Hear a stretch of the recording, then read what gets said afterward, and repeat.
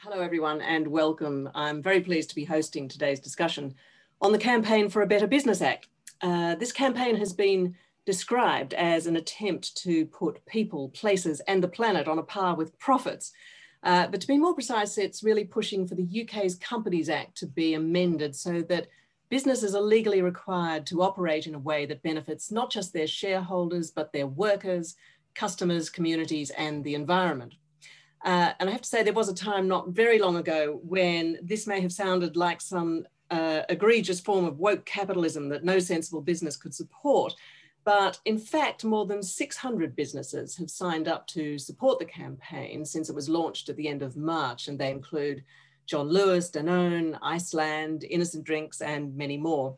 A number of MPs are also backing the move, as are bodies such as the Institute of Directors. So we're going to spend the next 55 minutes or so looking at why we need a Better Business Act and what might change if we had one. We have a very, very exceptional panel of speakers to begin the discussion, and we will be taking your questions and thoughts and ideas as well. So do please send them in via the Q&A box on your screen. So let me now introduce our panel. We have Amy Clarke, who is co-founder and chief impact officer of Tribe Impact Capital, a wealth management firm that uses the UN Sustainable Development Goals to guide its investments. Roger Barker is Director of Policy and Corporate Governance at the Institute of Directors, and Alex Meagher is Head of Regulation and Sustainability at Bulb, the green energy supplier. So let me just kick off by asking each of you to quickly explain why each of your organisations decided to support the concept of a Better Business Act. Amy, can you start first, please? Yes, thanks, Pilita. Well, it's pretty clear from the last 18 months, if not the last 10 years, but specifically the last 18 months, that there is a growing litany of environmental, social and governance related issues out in society that really do need to be tackled. And in order for us to be able to tackle them, we need business to be at its very best. And if we need business to be at its very best, then we need the investment community to be at its very best in order to support this transition. And as an investor, we're constantly looking for the businesses that are the most likely to perform well. And given all these challenges, these social, these environmental and these economic challenges that are out in society, in order for us to better identify those businesses, we have to work really, really hard to understand where they are, what their characteristics are, and whether they are already creating the future that we need or whether they're likely to be able to create the future through a transition pathway. In the absence of any regulation or policy or standardization or normalization in terms of the business models, it actually becomes really, really hard for us to do that sometimes. And as a result, you get different approaches in the marketplace, in the investment marketplace. You often get a bifurcation, I think, between those who actually understand what constitutes good business and those who possibly don't understand or those who resist a notion of good business. So from an investment point of view, the Better Business Act is almost like a rising tide that raises all boats to a common standard that makes our jobs easier in terms of identifying the best opportunities. And when you consider that as an investment community, we have vast swathes of other people's capital out in the marketplace. So we have a fiduciary duty to manage that with prudence. And prudence means identifying those businesses that are genuinely creating the future that we need. So a Better Business Act plays beautifully into a suite of toolkits. It's probably one of the biggest system levers that we have that can help the investment industry perform to its very best, as well as businesses perform to their very best as well. So from an investment point of view, to be brutally honest, and I do hate this expression, it is a little bit of a win-win situation having a BBA, come into force. Right. All right. Well, from a corporate governance perspective, Roger, why has the IOD decided to support? Yes. If you were to come to the IOD and you were to take our role of the director and the board course on how to be an effective director, one of the first things that you would look at are directors' general legal duties as defined in the Companies Act, of which the most well-known, the most prominent is Section 172 of the Companies Act. And what that is doing is it's telling directors to put shareholders first. That is the essence of what the Companies Act is saying to directors. And the problem, though, is if we want directors, if we want companies to address the climate emergency, if we want them to take forward the transition to net zero, and also if we want companies to fulfill a social purpose, which is increasingly, I think, the expectation of society, then we have to change and align those legal duties of directors to be able to fulfill that. Otherwise, we're just really asking directors to manage companies with one hand tied behind their backs. You know, society pulling directors in one direction, the Companies Act pulling directors in the other. And it's really about aligning all those things so that we're moving forward in a way which I think society is now demanding. Okay. And Alex, does that chime with you, or did Bulb have other reasons for deciding to support this campaign? Well, it builds on a lot of what Roger and Amy had said, but so Bulb is a B Corp, which means that we've already made change, and we've been a B Corp since we were set up. So we've made changes to our governing documents that kind of reflect the changes advocated in this act. And just, sorry to interrupt you, but I'm sure the audience is completely well versed in what a B Corp is, but for the few who may not know, would you like just to explain what certification as a B Corporation actually means? Yeah, of course. So certification, there's over 500 B Corps in the UK now, and certification requires two things. It means changing your governing articles so that you say that kind of as Roger said, you make decisions not just in the interest of shareholders, but also customers and the wider environment. And then you also have to go through, there's a kind of rigorous impact assessment certification process that looks at not just what you do as a business, but how you do that. And you're assessed on that every 3 years. The standards on that aren't set, they ratchet up. Bulb's just coming up to our next one imminently. And so it's a really great combination of making sure that change is like built into how you run a business, but it also, like, as in that kind of that core governance piece, but also what you do and how you make those decisions day to day. We also find that, like, as a B Corp, it's a public thing. So our members, our customers know about it, our employees know about it, and it's helped us hire good employees, but it also means, like, our employees hold us to a certain level of scrutiny, hold our directors, our entrepreneurs who are entrepreneurs and are out in front of the company, you know, every Friday at our team meeting. They're not remote. Well, we're all remote now, but you know what I mean? Yeah. So in a sense, if the Better Business Act were to be introduced, it would really require all companies in the UK to behave more like B Corp companies. Is that correct? Yeah, that's the change it's trying to push. Yeah, yeah. So that's really, and so for Bulb, it made sense because you'd already decided to embrace the B Corp strategy and go for certification there, and Tribe as well as a B Corporation, Amy. I just wonder though, Roger, I mean, do you ever hear people saying, well, you know, this sounds great, but isn't it just going to mean a whole lot more red tape, because the amendment as drafted to create the Better Business Act does require a little bit more reporting than is currently done or currently required. So is that a potential problem, do you think? I don't think it's so much red tape, because, you know, companies already have to report on Section 172. But what an oft-heard potential criticism is, it's going to create a lawyer's charter. You know, so we're now going to have the employees, trade unions, all sorts of other NGOs and interest groups, they're all going to be suing the directors because the directors aren't, you know, taking into account their interests. And actually that isn't the case, because, you know, these duties, these general legal duties of directors are actually owed to the company. And it's actually only the company that can take legal action against directors for breaches of them. So, I mean, this is one of the reasons why Section 172 is actually criticised a lot nowadays, because very few directors actually face legal sanctions or legal problems as a result of failing to deliver Section 172.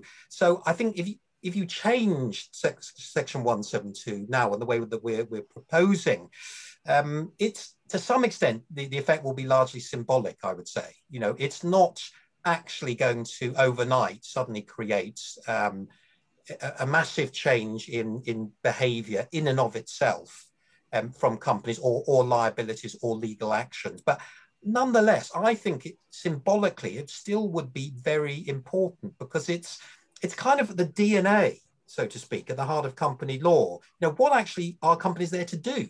You know, what are directors there to do? And just to make that symbolic change would be incredibly important. Then I think you'd have to begin a whole new task of thinking, well, what are other areas where its shareholders are making the key decisions? Do we need to think about other stakeholders now in respect of, you know, who appoints the board of directors, who appoints major transactions and things like that? But as a very symbolic starting point, I think it would be important. Yeah, yeah, that's really very interesting points there that you make about those appointments. Amy, I'm just wondering, you know, do you have any sort of tangible or concrete examples that come to mind when it comes to thinking about what difference on the ground the Better Business Act would make for investors? Well, we've, just to add to what Roger said as well, and just the previous questions, just because I think it segues quite nicely into the question you just asked me, Pilita. The Better Business Act is seeding the conditions that will enable directors to do their jobs better, recognizing the total suite of risks that a business faces, and as a result, the total opportunity set from addressing those risks that is then presented. I think when we're only ever focused on, as the Americans would say, the mighty greenback, when we're only ever focused on kind of the profit, then we're missing those risks out in the marketplace, from changing consumer sentiment, from rising environmental risk and potential regulation, from growing levels of inequality. You know, we're missing all of these big risk areas that can fundamentally change the future success profile of a business. And more recently, very well known. I would imagine a lot of people on this webinar have, you know, read about this, have heard about this. You know, we've seen a small activist fund, engine number one, go right into the heart of Exxon, gather up the other investors, and shift governance at that business, getting 3 new directors on the board because they are concerned about the level of future fitness within Exxon and the level of risk that that business therefore is facing. So this is really at the heart of the Better Business Act. It's about good business, and good business is about good risk management and good opportunity enhancement. Yeah.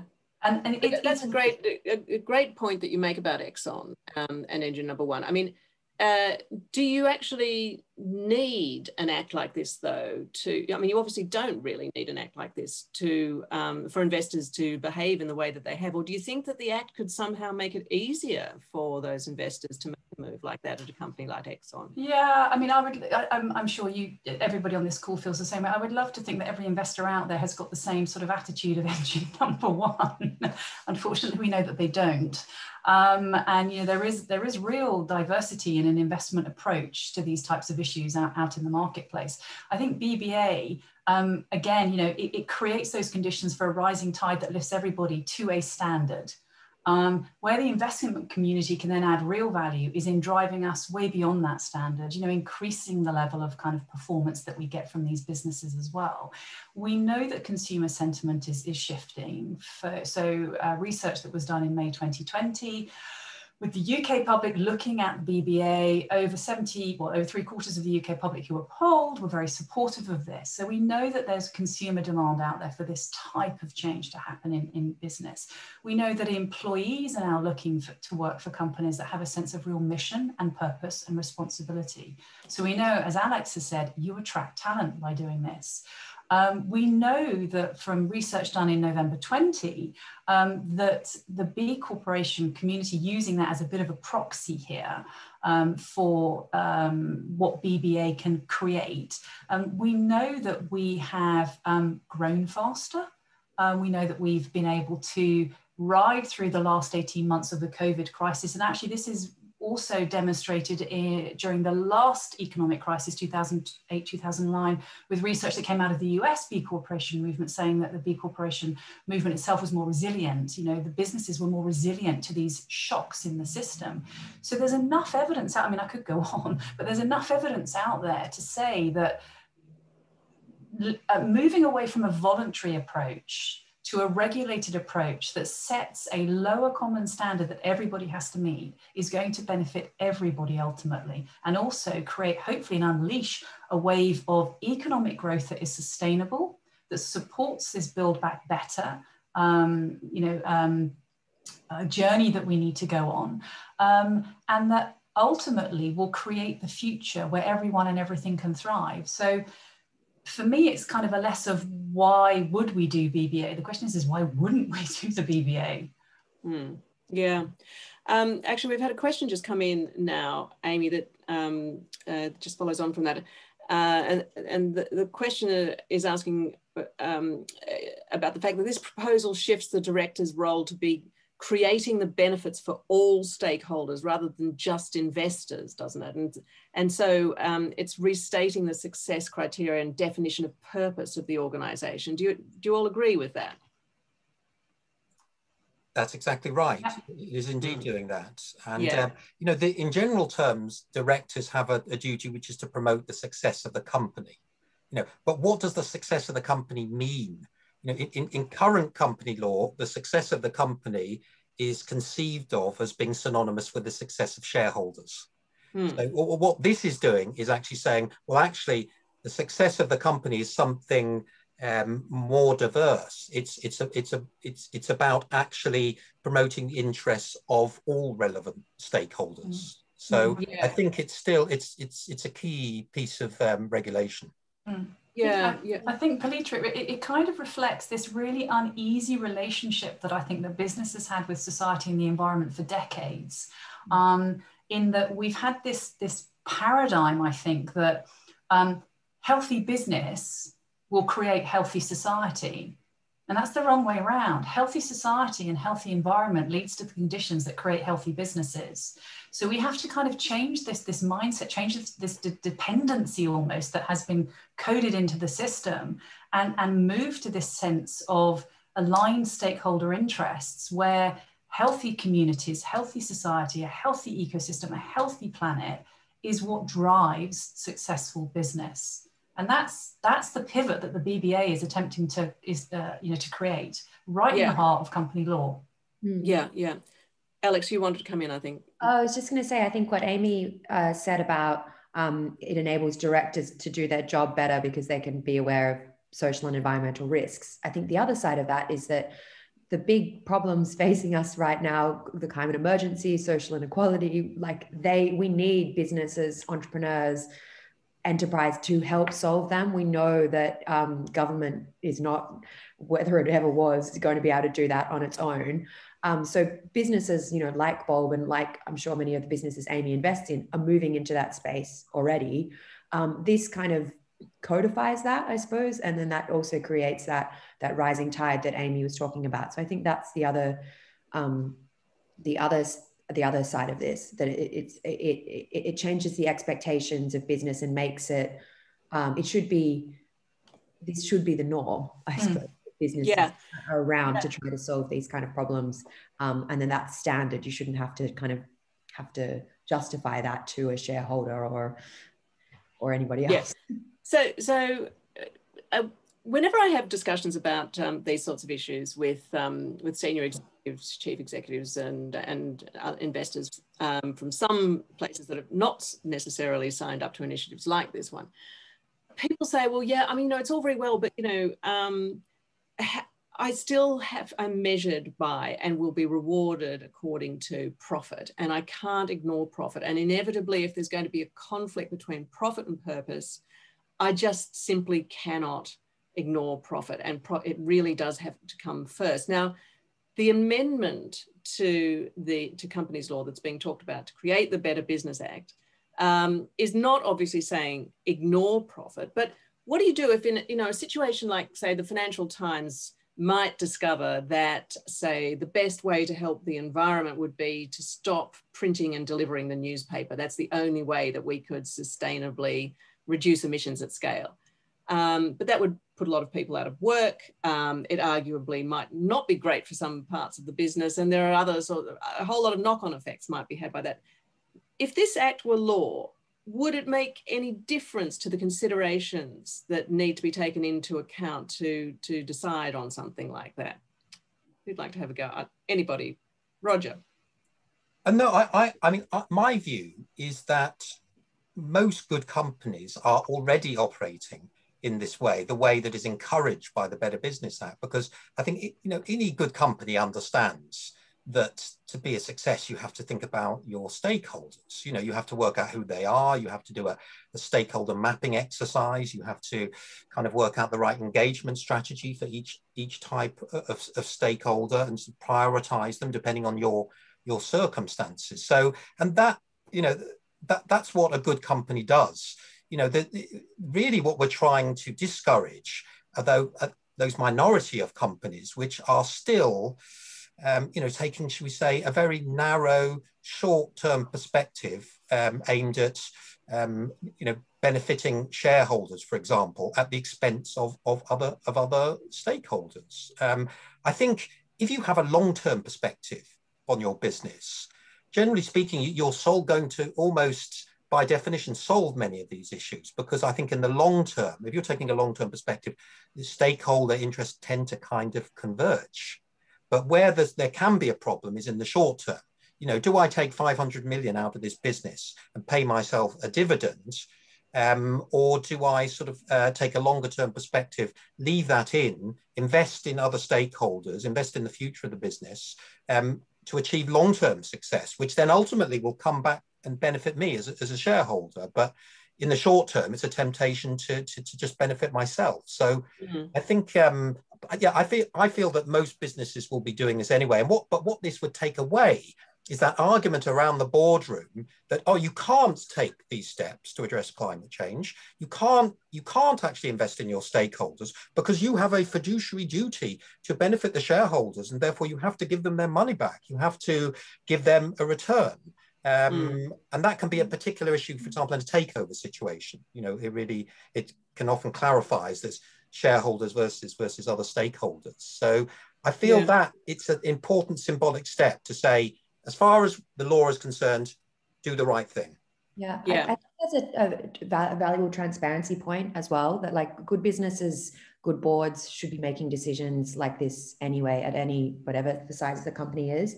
But like putting this in your governing documents and, on your website out to your customers and your employees, like you say, I'm holding myself to this standard, and that enables a new form of transparency, which is a new form of accountability, which can also, again, only make for like better run companies and better decisions. So I think that is, in addition to the removing the barrier piece that Roger talked about, I think that's really powerful. Yeah.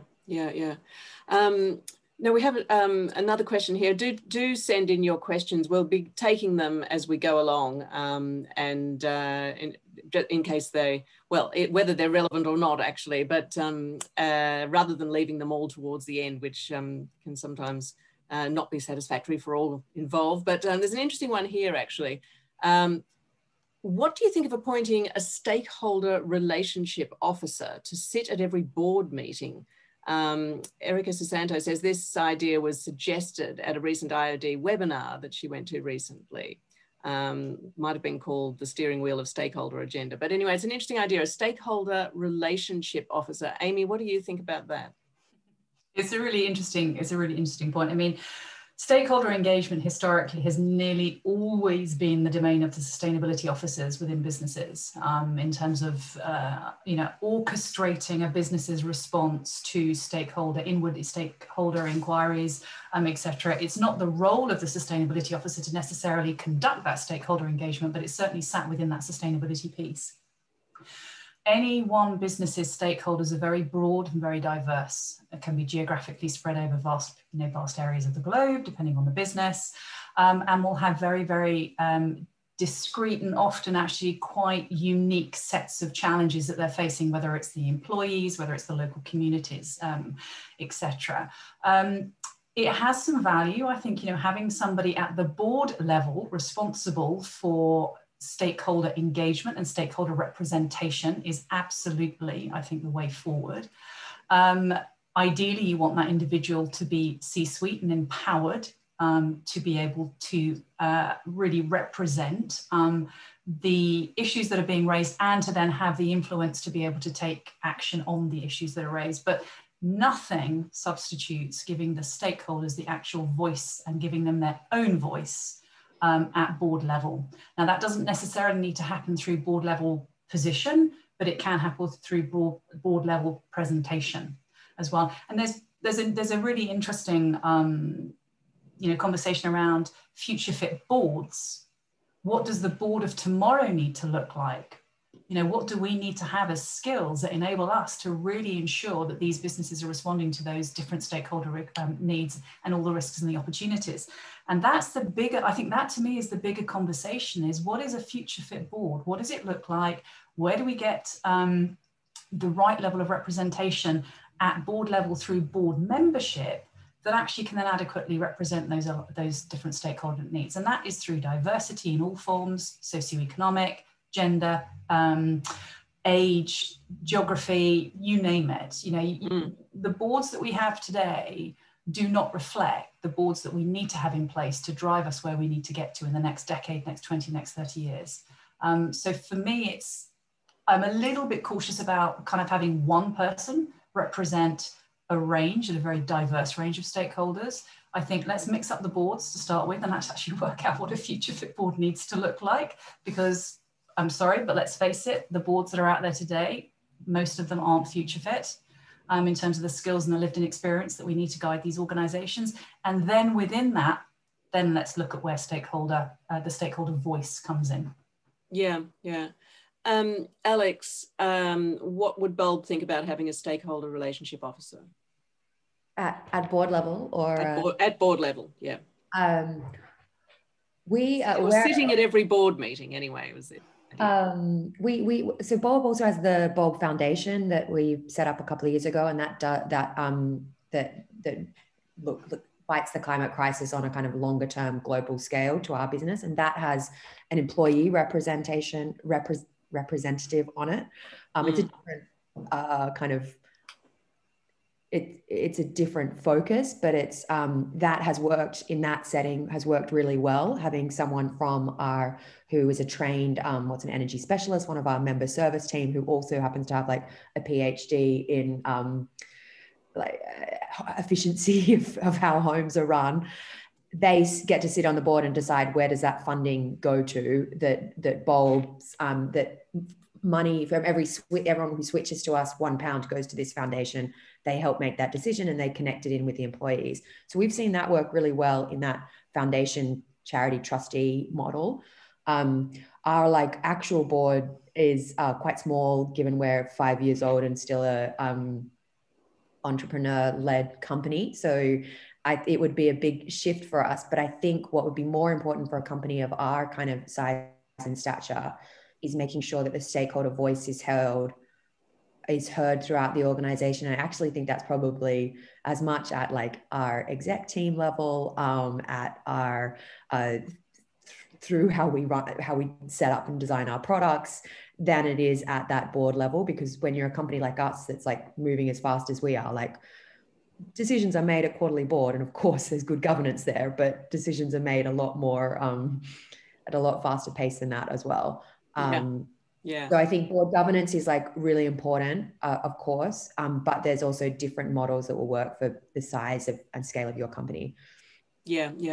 And Roger, I mean, there's been some interesting research that's come out in the last few months, just to that point about the competence of boards and the suitability of the makeup of some boards, particularly on climate change and environmental issues. For example, there's research showing that boards are incredibly climate incompetent. and moreover, pretty ESG in general incompetent. But I wonder if you think that this idea of a stakeholder relationship officer is a way of addressing that, or are there other ways?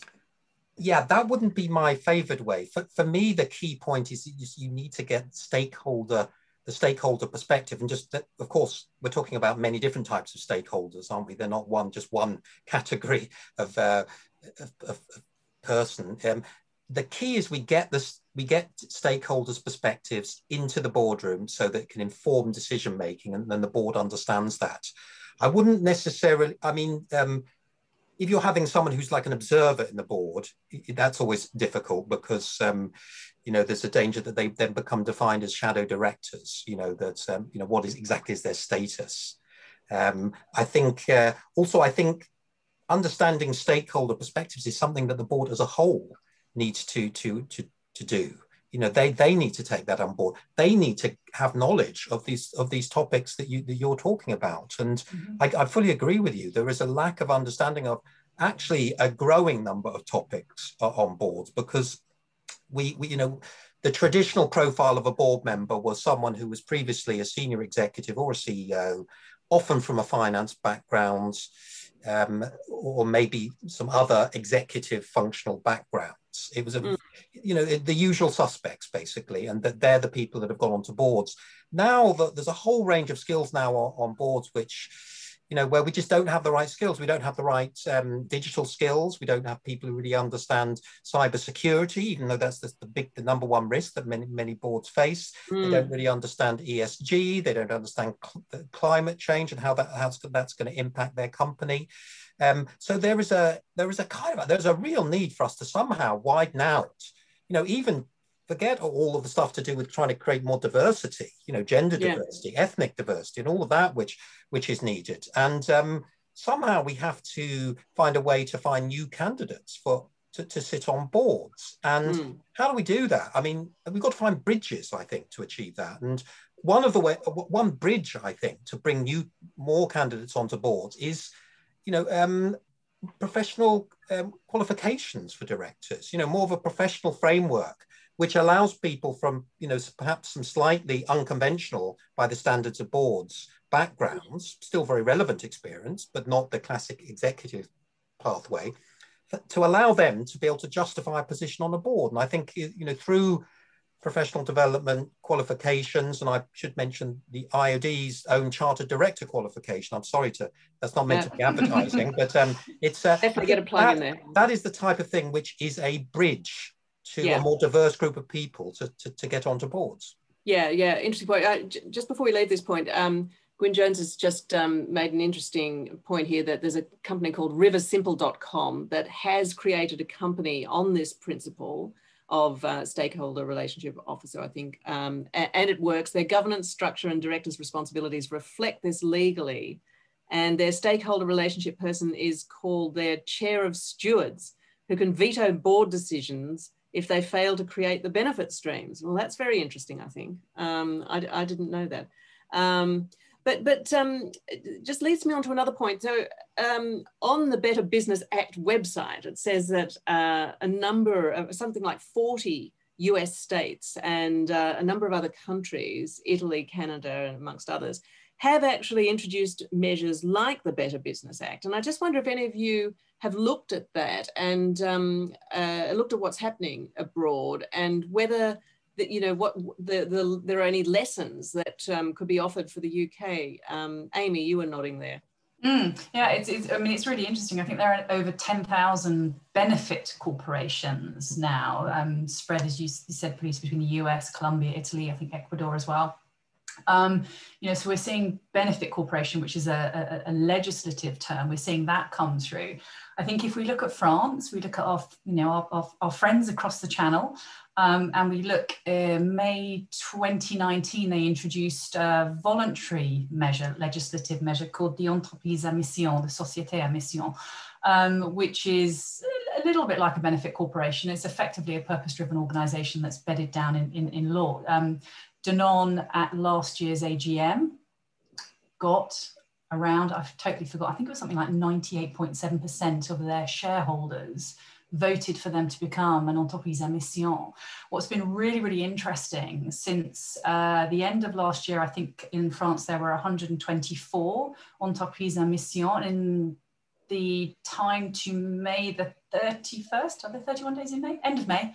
The end of May this year, there were 174, I think it was. There's been a 42% increase. And that's an exponential increase in a very, very short period of time. Now that's a voluntary measure. So that's not mandating that you have to do this. That's a voluntary measure. And getting that level of support and uptake for a voluntary measure bodes well, I think, for a more mandated approach to company law as well. So, there are some really interesting lessons that we can learn around the receptivity to these types of legislative changes that are out there. Yeah. But I mean, you mentioned Danone, and they did in fact lose their chief executive, who was an extraordinarily strong proponent of the B Corp system. And although the people who were essentially responsible for that said that they didn't necessarily want to move away from it internally, there was a sense that maybe the push had gone a bit too far. I mean, does that worry you? I mean, of course, it worries any investor who may have taken a position in a company from purpose perspective, recognizing that it is about long-term growth potential with that company. I think Emmanuel Faber, in your own paper, responded to what had happened and confirmed that it was less about the purpose that had been embedded down in the business and more about, I think, some power plays. I think that's kind of taking some of the language. I think it was more about that. As an investor, when you're looking at a company, you're never looking at one person, Pilita. You're looking at the management structure, the policies, the processes that have been put in place across the business that embed that sense of purpose. So we would never invest in a business because of one individual, however charismatic they may be, right, at the top of that business, who's effectively responsible for the strategic direction of that business and delivering on that. We would never do that. But of course it is worrying when you have a purpose-driven organization that is trying to transition to future fitness that attracts, potentially some slightly unwanted attention in the market. That is a worry. But I think there was a reaction to that situation with Danone and a real concern that it was about the purpose. I think with Emmanuel Faber's response in the FT, the letter in the FT, I think that possibly, hopefully, relaxed a few of the investors who hopefully were in Danone from a purpose point of view. Yeah. So I think, yeah, I mean, ultimately, of course, it's going to be worrying, but I would always hope that as an investor, you've never taken a position in a company because of one person. Yeah. Alex and Roger, any other thoughts from you about the similar measures overseas and whether they have any lessons for the UK? Well, certainly there's been a lot of this in the US where they've had the benefit corporation, and the US is like historically a more shareholder activist setup than the UK and then our European counterparts. So it was a big move to set that up in the US and more controversial, I think, than you might see in European countries where arguably like stakeholder capitalism and often family-run companies, exist. There's just more of them than there are in Anglo markets. So that is like quite powerful in itself. I think that if it survives and thrives in that market, then that's a powerful symbol. I think there's something we can learn from the UK as well. The UK has a number of corporate forms. One that some people will be aware of was like a community interest company that was set up that is kind of a hybrid between a profit and purpose-driven organization, which hasn't really worked in the way I think it was intended to, partly because it has certain cap. It goes back to your initial question on, does it have to be profit versus purpose? The kick I don't want to get into the details of it, but it has some elements of it that would encourage thinking like that, and it's really challenging for investors then. So I think putting this kind of change in the heart of company law, standard everyday company law, is a really powerful and smart move as well. Yeah. And Roger, any thoughts from you on this? Yes, I think, the biggest example of where you have a different approach in company law is in continental Europe.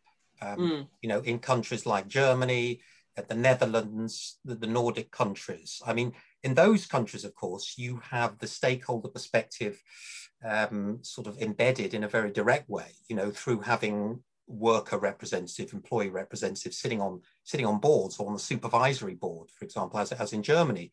But also it's clear in company law and in the corporate governance codes they have in those countries that the board has to take a much more of a balanced stakeholder perspective, which thinks about, a larger number of stakeholders. And I think, for me, a real kind of case which epitomized all this struggle was actually Unilever, the case of Unilever, which you may remember, historically Unilever has been a very progressive company, actually, and has won, especially under Paul Polman's leadership, has won a lot of plaudits for trying to be seen as an example of responsible capitalism. But then all of a sudden came under attack from, a hostile attack from Kraft of the United States, supported by, was it 4G Capital? I think that this hedge funds, which really was saying, look, you've been wasting a lot of money on all of these frills, all this corporate altruism. It's time to get back to basics. Cut your costs, rationalize, produce a financial return for shareholders. Now, to their credit, the investment community said, look, we're not going to accept this hostile bid. We're going to stick with you, the existing board of Unilever. And so that was sort of fought off, although I think it really did unsettle them. One of the steps they then decided to take was to shift their listing location to the Netherlands, because the Netherlands, of course, offers more protection from hostile takeover bids. In the end, they weren't able to do that because their UK shareholders wouldn't allow them to shift their listing because they were concerned that Unilever was going to fall out of the FTSE UK indices. So they didn't allow it to happen. But that, to me, that whole circumstance was a case study of how within the current framework, if you are trying to pursue quite a responsible stakeholder orientation, but because of the inherent shareholder bias of the current setup, that can be derailed at any point. You just have to have some shareholder-oriented hedge fund come in, launch an activist campaign, take a position in your company, and then, really then try and push you back into a shareholder orientation. But would a Better Business Act have changed anything about that moment in Unilever's history? I mean, yes, it would have started the process because, as we said before, regardless of the Companies Act's duties, shareholders still hold some very significant powers, and with the most important of which is they can vote on or off members of the board of directors. So that's at the heart of any activist shareholder campaign, either getting more than 50% or forming alliances with other shareholders to give them significant control. So that you'd need to, if you were genuinely going to move to a stakeholder approach, you would have to also look at things like that as well. I was going to say, Pilita, as well, I think what's really, really interesting is that we forget about the rule of law and the role of law. And we've just seen that played out in a district court in Holland with Shell. And this the growing cases of climate litigation around the world, citing human rights as effectively the platform upon which they're holding these companies to account.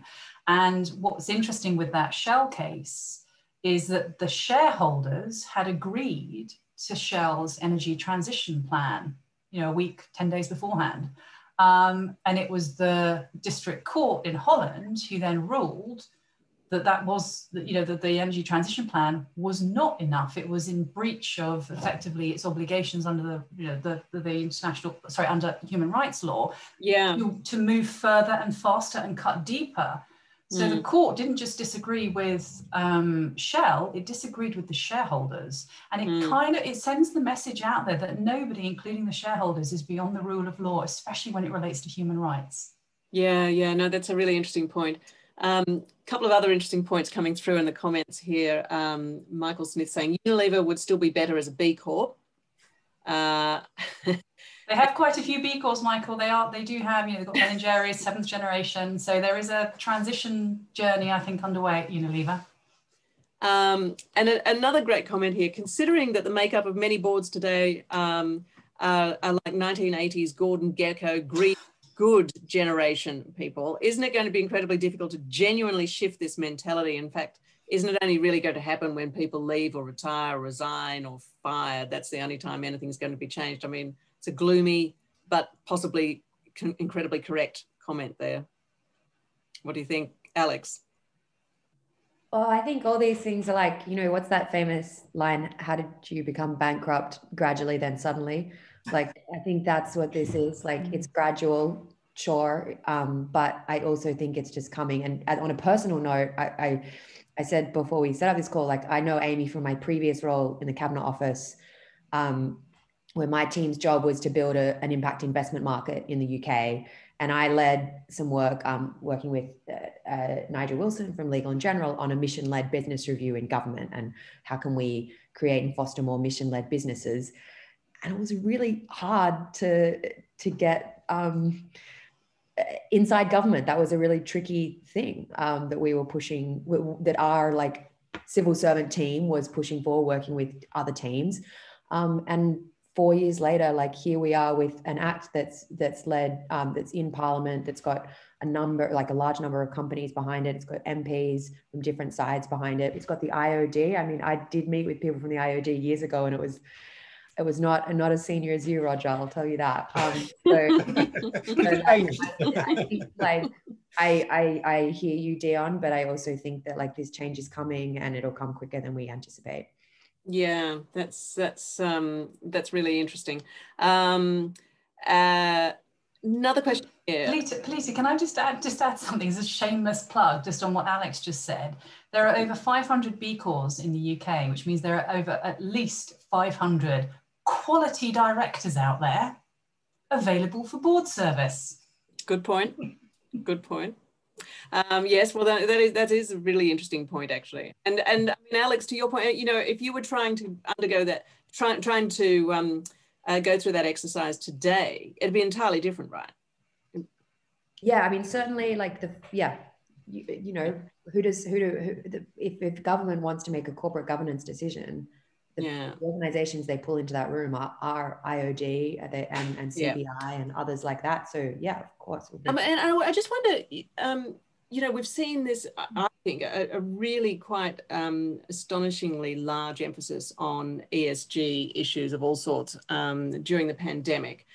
And in a way, it's been quite surprising because I think at the start of the crisis last year, there were a lot of people. In fact, I remember Michael O'Leary from Ryanair appearing at a very large FT conference and saying, I'm really sad to say that the EU's focus on environmental issues in particular is just going to have to take a back seat now because we're all going to be worried about jobs, and then we're going to be worrying about the enormous debt that's going to pile up as governments try to deal with this crisis. And actually, that's not the case at all, really. I mean, governments, companies, everybody has really grasped this agenda, and arguably business more than governments. And I just wondered, what do you think is going to happen as the pandemic eases, which eventually it will, one hopes. But what do you think is going to happen? Do you think that focus is going to slide with it or not? You think? No, because COVID is one crisis and we're surrounded by cascading crises at the moment. And you've only got to look to a tiny little town in British Columbia in Canada that reached 49.6 degrees and is now on fire. It's 48 degrees, it has been 48 degrees in the Arctic Circle in Siberia. We are surrounded, we've got biodiversity crisis, we've got a crisis of racial equity and equality, we've got a crisis of broader inequality. We are surrounded by cascading crises. And we may hopefully be coming out of COVID into a new normal. It's not the old normal, it's a new normal, but that new normal is a very, very, very different world than it was 18 months ago, given how much acceleration we're seeing in these, you know, key social and environmental issues that we're facing. So I don't want to sound like a doomsday merchant, but, you know, we're coming out of one crisis and we're still in the crises that we were in before COVID, and they have just got worse. Yeah, I would totally agree with Amy. The climate crisis is not going away, and something Bob's involved in. We've spearheaded is something called Tech Zero, which is a coalition of tech companies that are committed to net zero. It's got commitments around it and measure your carbon emissions and transparency and make a plan, not just set a target. But we soft launched that a couple of months ago and did a more formal launch 2 weeks ago. It's already kind of grown from 15 to 75 members in that 2-month period. There's like a lot of interest, ambition, appetite amongst businesses to address these crises. I don't think that's going to go away because COVID hopefully goes away. Yeah. I really agree with you, both of you. I mean, something has fundamentally changed, hasn't it? You know, people's attitude to this topic. I mean, you know, it's amazing actually how investors' attitudes towards you know, climate change have just changed. I mean, in theory, you would think it's strange, isn't it? Why are investors, shareholders, actually speaking up in favor of stakeholder interests? I mean, surely they should be speaking up in favor of shareholder interests. You know, that's their own interests, but yet many of them are not. And of course, the reason they are saying that is because their own clients, you know, the people who are investing in pension funds, pension fund trustees and savers, are putting pressure on them to actually, you know, take an interest in these issues and campaign on these issues. So they are getting pressure from society. So, and, you know, the governments, even the government, the Conservative government now, you know, I was very lucky to, along with the Better Business Act campaign team, to go and talk to the business secretary about a month ago about the Better Business Act. And that would have been inconceivable, you know, but 3 or 4 years ago, you know, for a Conservative government to even think about something like the Better Business Act would have been inconceivable.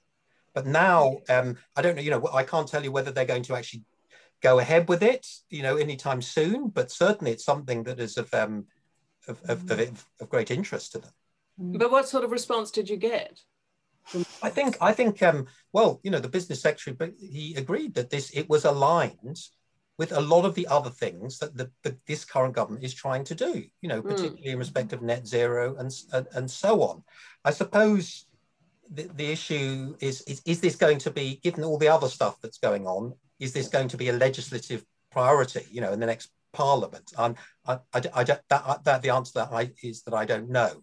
But certainly in terms of, you know, understanding where this is coming from and recognizing that this was a valid, you know, avenue to explore and a valid argument, absolutely there was buy into that.